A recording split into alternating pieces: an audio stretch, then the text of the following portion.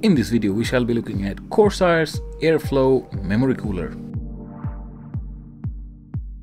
So the cooler comes in a simply printed box, as you can see, with instructions printed on the box on two sides.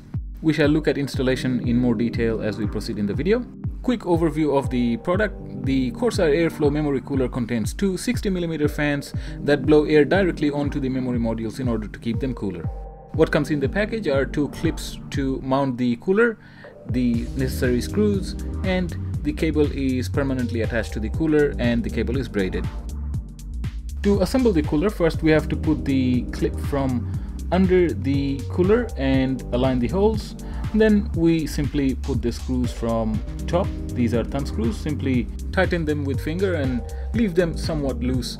We shall tighten them later fully after placing them on the motherboard. And repeat the same process on the other side as well, and the cooler is assembled. So now let's look at the installation process of the cooler. To start, we need to have the memory fully installed, in other words, the memory's retention clips fully secured. Next, the cooler is placed over the retention clips of the memory modules, and then we can adjust the position of the fan block to best suit our needs.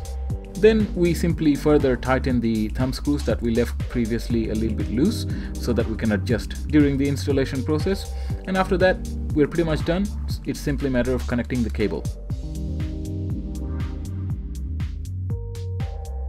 For testing, we are using Ripjaws X 8GB memory modules, and for temperature we are using Asus thermal radar. Idle temperature without any cooler was 36 degrees, and when loaded with Prime 95 the temperature reached 39 degrees. The room temperature at the time of testing was 25 degrees Celsius. At idle the temperature was recorded at 29 degrees, and with load the temperature was still 29 degrees. So that demonstrates that with or without the cooler there is quite a bit of difference, and the cooler is doing a good job. It's keeping the temperature quite near the room temperature, just 4 degrees separate, and even in load conditions the temperatures didn't go up, which was expected to go up, and it was very quiet all along. So this may be appealing to enthusiasts who don't want to leave anything on chance.